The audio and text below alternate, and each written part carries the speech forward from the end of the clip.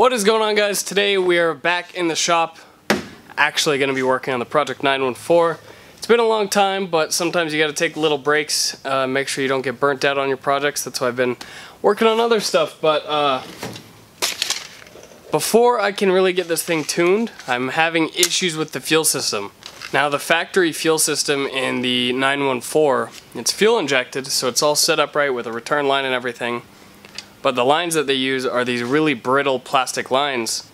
They're actually like a clear plastic tubing and they're garbage. So I keep springing leaks in my fuel system. The previous owner also struggled with doing some weird modifications and stuff, and the tubing is already like rock hard and it's missing a hose clamp, and I can't get to it without taking the tank out.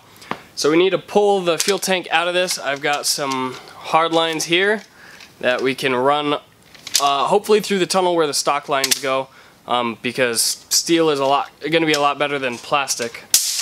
And then just a whole bunch of standard rubber line, because I mean, it's a stock Subaru engine. I don't need any fancy AN fittings or AN lines or anything because it's not running any crazy pressures.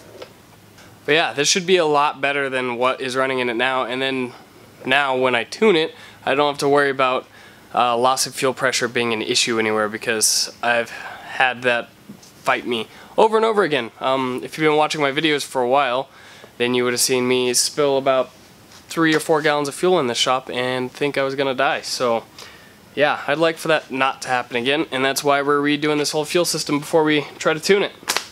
Let's get to it. And also, I'm gonna try out something new for this video. For some of the wrenching portions, where I'm sort of underneath the car or somewhere where you can't really see because I can't hold the camera while I'm working, I got my GoPro, so I'll strap it to my head. I'll see what you guys think of that. Hopefully you guys like it, and hopefully it looks okay. But yeah, let me know down in the comments if you like this new format or not.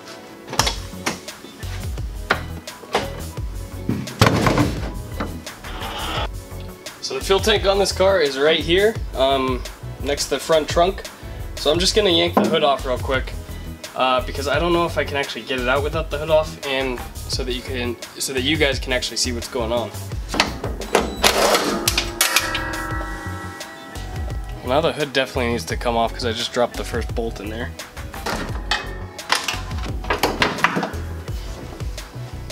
So from what I can tell, there's nothing actually holding the tank in. I guess the previous owner just decided it didn't need to be tied down. It's just loose in here. So I guess I'm going to try to pull it out and see if the fuel lines on the bottom have enough length for me to pull it out and disconnect it once it's out. Otherwise I'll have to crawl under and disconnect them from the bottom.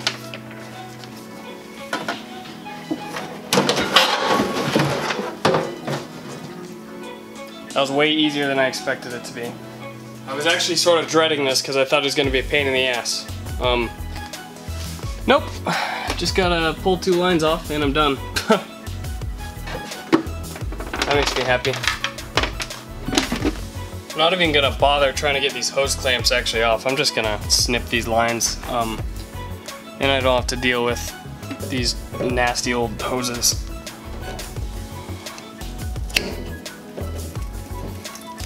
Oh yeah, there's fuel in there.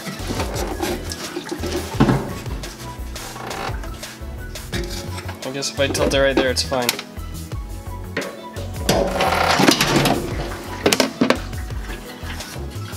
That works. Didn't spill too much.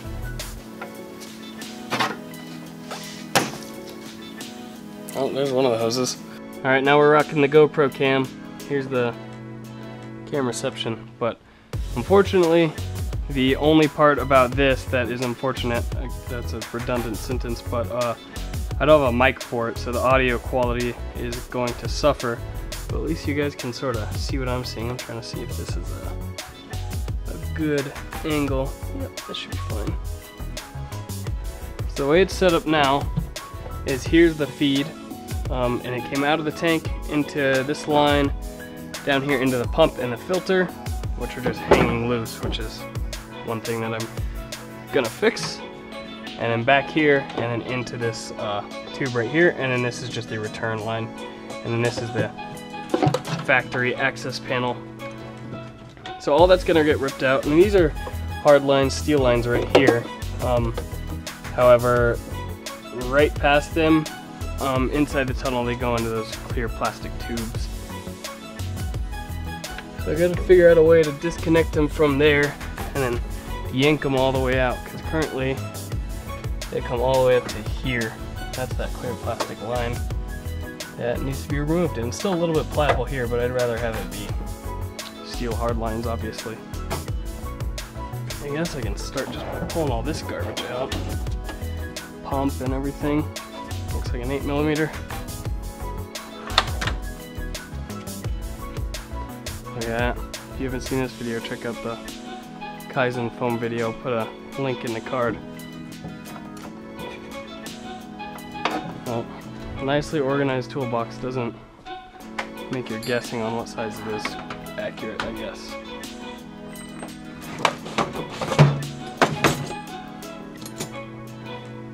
$6mm? Is that small?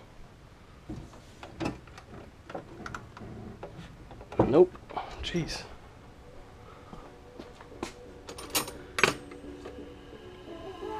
Do I even have a 7mm? Yeah. Moment of truth, 7mm. Yes, sir.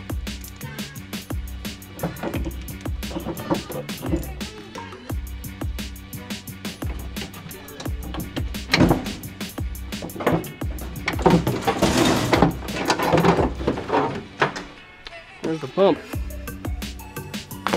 So, like that, I've got the whole fuel system removed, at least from this side. Now I just have to dig in the tunnel and figure out how to get these as well as the hard plastic lines out, because I'd like to use the original grommets and everything for the fuel lines and run them along the original location. So I'll be right back once I figure all that out. Simple enough. I just pushed those tubes through there, and you can see they're not in the grommet anymore. They are all the way through. And then on this side, just disconnect them from the rubber lines. They are just free. Now I should just be able to yank it all out. Might break into pieces, but that is okay.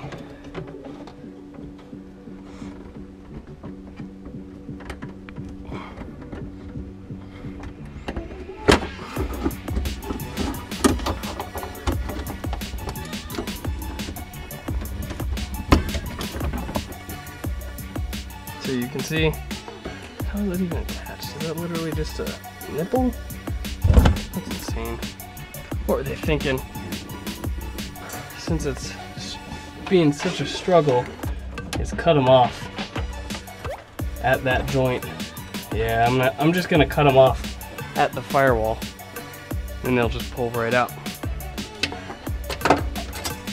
More fuel. Yay. There she goes.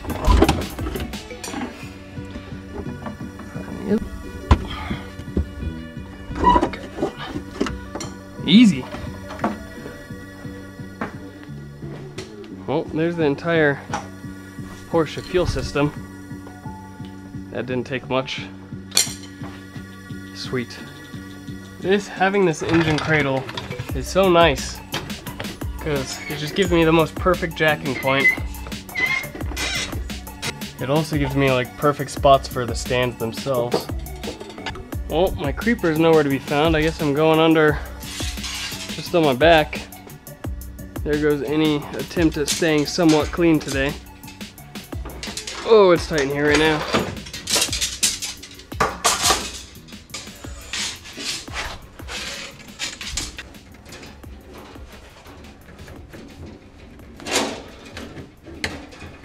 Oh, there it is, sticking out right there. I didn't even notice.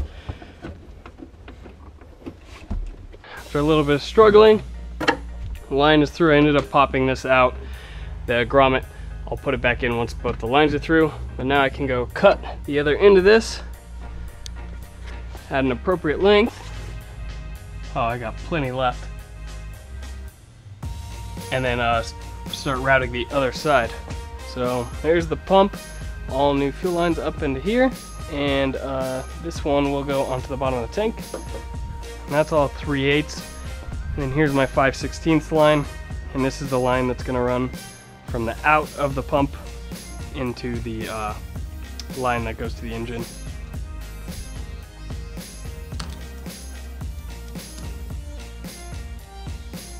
Remember kids, never cut towards yourself. Do as I say, not as I do. There we go. Ow. That's why you don't cut towards yourself. Oh, look at that. Not bad.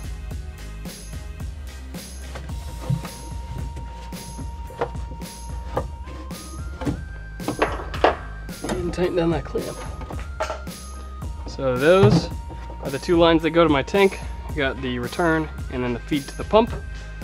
Now I can come back here and bend those lines. They're coming out of the firewall where this hose goes onto the bottom of the car. So they're gonna bend along the base here and then come out of this hole right here where these hoses are already coming out. These are already fresh hoses, so I might just reuse those. These are bent up.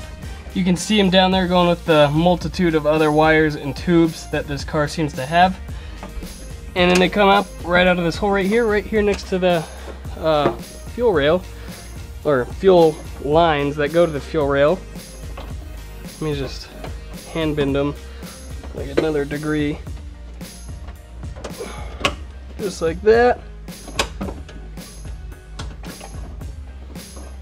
And all I have to have is a short section of tube, or fuel line, fuel hose rather, that just goes from the line to the other hard line. So nice and simple, not a spot for it to leak hardly, since it's just got a couple fittings up here, the ones on the tank, and then right here. So much better than it was before. All new, fresh line and clean, and I'm happy. I don't actually know off the top of my head which one of these two lines is the feed, because they sort of get mixed up inside of there. So what I'm gonna do, throw the tank back in here, turn the key to on, see which one fuel squirts out of, and then hook that up to the correct side.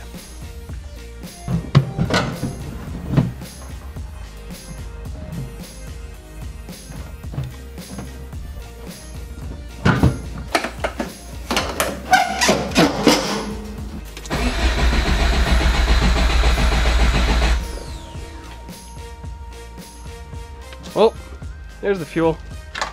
This one.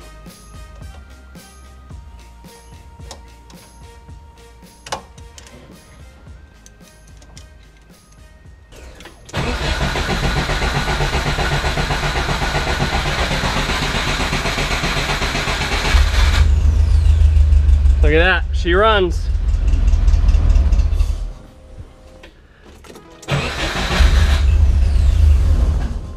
That's all I wanted to see.